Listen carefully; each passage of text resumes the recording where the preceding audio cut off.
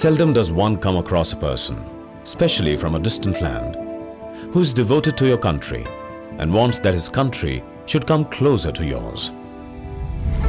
Saichiro Misumi, who entered into his 100th year on 16th June 2015, can easily be called an architect of India-Japan relations, as he spent 70 years of his precious life in promoting the bilateral ties.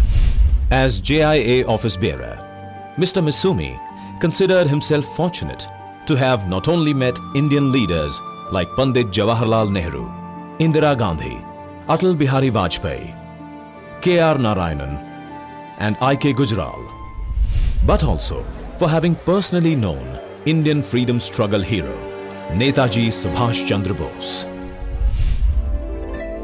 Acknowledging the yeoman services of this great lover of India, the Indian government conferred the Padma Bhushan on Mr. Misumi on 30th March 2015 for promoting ties between Japan, the land of the rising sun, and India, the land of sunshine.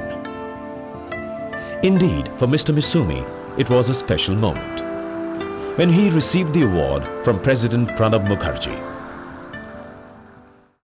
India understands Japan better now. Japan understands India better now. But this is just a beginning.